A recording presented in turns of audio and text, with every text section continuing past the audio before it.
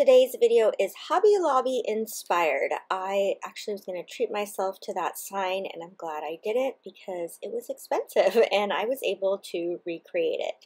So I'm starting with this 18-inch round chalkboard sign that I got from Chalk Couture, but I did check at Hobby Lobby and they had a circle sign this size and it just wasn't on sale, so I didn't grab it, and then I remembered I had this in my stash.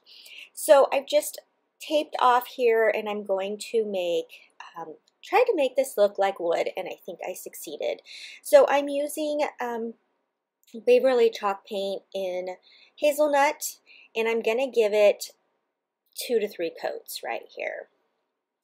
So again, this sign I'm kind of doing it the opposite, where I feel like the Hobby Lobby one was probably wood and then they painted it black. So you can totally do that. Get a wood one and you're just going to do the opposite. You're going to tape it off and then you'll paint it black and leave the wood. And so I'm just going to rub a little bit of Waverly Antique Wax with my chip brush just to give it that wood grain look.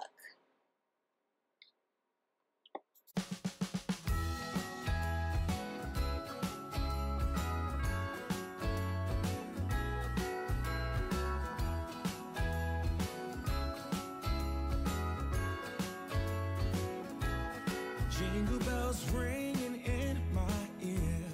Jingle bell, a sound that's oh so dear. Frosty the snowman is all around town. Watch out for reindeers of fire. And then I went to my Cricut and I cut out Merry Christmas. The Christmas font is Cream Candy and the Merry font is Aldine 721 BT. We stay up waiting for Santa tonight. He climbs down the chimney at the speed of light while we're dancing around the Christmas tree, hugging and kissing just you and me. Carolers are singing outside our door, lovely songs we all heard before, as they walk from house to house to wish us all a Merry Christmas Day. Okay, now I'm just going to take this pick. This particular one is from Michael's. I got it in a grab bag like 2 years ago, and I think it costs about 20 cents, so it was a score. So I'm just peeling off some of the stems there. I don't want to use the red berries. I just want to keep this really neutral, and so I am just going to cut this down and adhere it down with hot glue. Before I do that, I do want to make the top of the ornament, and luckily Dollar Tree has come out now with these corrugated metal shapes. So I'm using this one. It's kind of an oval. They have stars and squares and like just all these really cool shapes now, and I was like, this is perfect to go as the top of my ornament. So I'm going to use partially E6000 as well as hot glue. I want this to be really sturdy. So this video you're going to see is, like I said, it's all Hobby Lobby inspired, but also it's going to have a certain theme, and that is what my theme is going to be this year, and that is black and white and wood and green.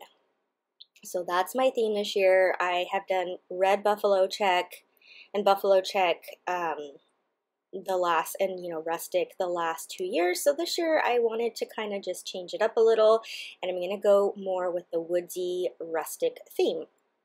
So I'm still going to have white and black buffalo check, but I will be getting rid of the reds and the red buffalo check. So I definitely need some new decor, and so I am in love with how all these projects turned out because they will be all in my new decor this year. So I'm going to go ahead and use this ribbon. This ribbon is my favorite. It comes out at Christmas. I've bought it the last 2 years because it works so good for farmhouse projects year round. It's definitely not Christmas. It works for Christmas, but it works year round. So I'm just going to make 2 loops here, and this is kind of like my cheater bow. I just make 2 loops, then I cut the tails, and then I just adhere them all together with a zip tie. So I put the smaller loop on top of the big loop. I decide how long I want my tails, and then I just double that. That's how I make my bow, cheater bow. This is kind of a hard thing to put a bow on because the greenery is kind of thick. The sample, the inspiration does not have a bow, but I wanted a bow. And that's why it's called an inspiration piece and not a dupe, because I'm not making it exactly the same. So once I get that bow down, this project's done, and it's a nice big statement piece. I absolutely love it, and I hope you like it too.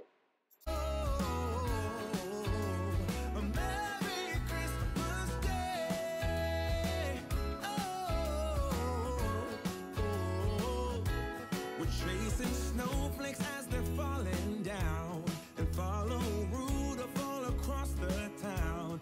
Played it with me. Today's video is also a Christmas collab. We want to bring you all the Christmas inspiration, and it's hosted by Liana DIY, and as well as participants is DIY with Amber, Artsy Cupcake, Creations by Favi, Daisy DIY, Lori Bly DIY, and Lisa Birmingham. So check out the playlist below and give them a check out and tell them that Lisa sent you. I knew this project would be very easy. I picked up a sheet of paper here from Hobby Lobby. It's just like a handmade paper type, and it comes in 12 by 12. I didn't have a big enough frame in my stash, so I did rip it down to 8 by 8. I just printed off this Joy to the World off my Cricut, but you could just feed this paper right through your printer and just print it on there. So that would be way easy. If you don't have a Cricut, just feed the paper through, and you can get it on the paper. Whew, I could not think of my words there. The font that I'm using is JMH typewriter, and I got that off defont.com. So again, you can print it right onto your paper. All I'm doing now is just using my glue stick and gluing it down to this. This particular frame is from Michaels, but I got it like 2 years ago. You can use any frame and just take out the backing to it, and that's it. So it's a very inexpensive project to make. That's it. Look how easy that is. I love it. It's going to go so well into my decor. If you're new here, welcome. My name is Lisa, and I love all things DIY. I hope that you're enjoying these videos, and if you do, it would be amazing if you liked and subscribed and even shared. Yeah, that's my dogs playing in the background. Also, I want to let you know I'm over on Instagram, where I share all the projects from here, as well as hauls, how I decorate, other budget-friendly items. So find me over there. It's $__mom, and tell my dogs to stop playing. Another really easy project. I just took one of these green tree ornaments from the Target dollar spot, as well as these 3 wood pieces that I got from, I think it's called Crafty Peeps, but I will link it below. But you could cut any kind of wood. And then these ornaments are $3.99 at Hobby Lobby, and I got them for 40% off, and I painted it white. I also sanded off the glitter on the side of the tree, and I painted it with the Waverly Antique Wax. Now on 2 of the trees, I just put some scrapbook paper. Both of those are from Hobby Lobby. One looks like metal. Obviously the other one is buffalo check. I'm just going to take this scrap piece of wood, also covered with Waverly Antique Wax, and then just glue these trees on. Super easy, quick project. I know I went through that fast, but I know you know how to paint and Mod Podge, and that's all that I did here. And I just think it turned out really cute. As you can see, I changed it up a little bit from the inspiration piece at Hobby Lobby. It just so happened that that ornament fit perfect on the tree. I hadn't originally planned that, but I thought it added a lot to it. Under the mistletoe, while Santa Again, these DIYs are so easy to recreate, And this one, I'm just going to take one of the houses from Dollar Tree. And then I'm going to just take some of this buffalo check. This is going to be the back side, but I just want to have it finished. I don't want pink on the back. I'm just going to take my Folk Art black chalk paint and cover that house. And then I just have this little wood house that I picked up somewhere along the way, and I'm going to cover that in Waverly Antique Wax. I have these bells also from Hobby Lobby, just got them this year, again 40% off. I need some twine, and I just happen to have a little snowflake. So what you're seeing here is I actually am adding a whole new little house that wasn't in the inspiration, but that I thought went well with this. So after my house is painted in black, I'm just taking a strip of the buffalo check paper and I'm just going to glue it around the house. Now you could use ribbon as well. I think maybe I would use ribbon now looking back. I just think it might give it a little higher end look, but this worked just well, just like the inspiration piece. Once I get that glued down, I'm going to take my twine and wrap it around several times and make a little twine bow. Busy saying ho ho ho, we're feeling jolly, eating Christmas cake, and then we go skating on the frozen lake, saying hi to every friendly face, and later we warm up by the fireplace. Carolers are singing outside our door, lovely songs we all heard before, as they walk from house to house to wish us all a Merry Christmas Day. Merry Christmas Day.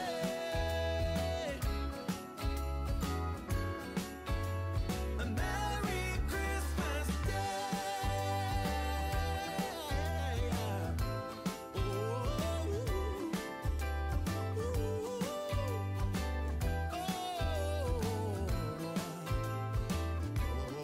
Oh, yeah.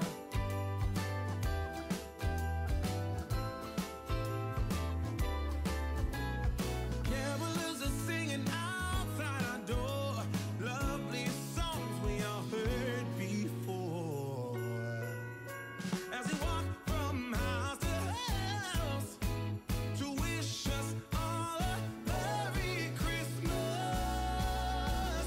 Day. Yeah. A Merry Christmas Day.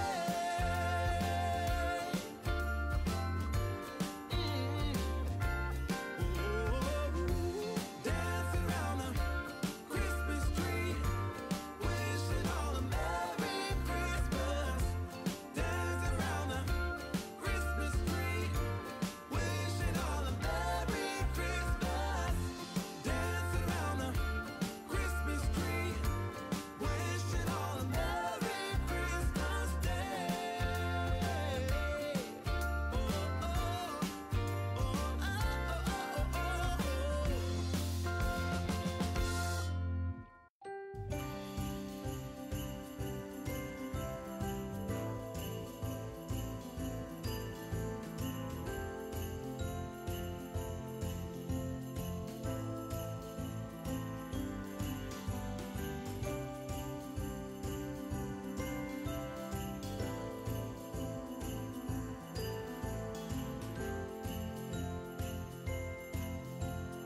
I know you've probably seen a lot of these beaded decor pieces, but this one was super chunky, so I wanted to recreate that. So I'm using 25mm beads that I got off Amazon, as well as these snowflake ornaments from Dollar Tree.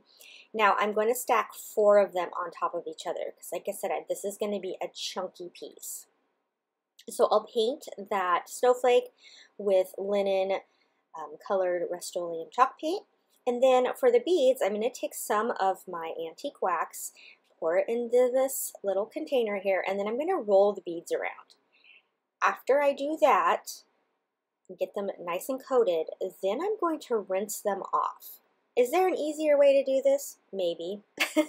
Maybe stain them in coffee? But this worked well for me, and then I just went and I rinsed them under the faucet and it came out good, and it didn't even stain my hands or anything like that. So that's what I do. And there you can see them at the top. They're not very dark. I probably could have left them in there longer, but I didn't know. I'd never tried this before, and so I didn't want them to be too dark. So that's what I did. Then I'm just going to take this snowflake and kind of rough it up a little bit. And I will string my beads and this snowflake, and that'll be done. It will be just this chunky little piece to add to my decor. I hope you enjoyed these projects today. I am really excited to decorate for Christmas this year because it will be all new decor pieces, and that's always kind of fun to have kind of a fresh start. I am going to actually insert a picture here at the end of some of the pieces that I picked up from Hobby Lobby that I'm just going to put into my decor. I don't have to do anything with them.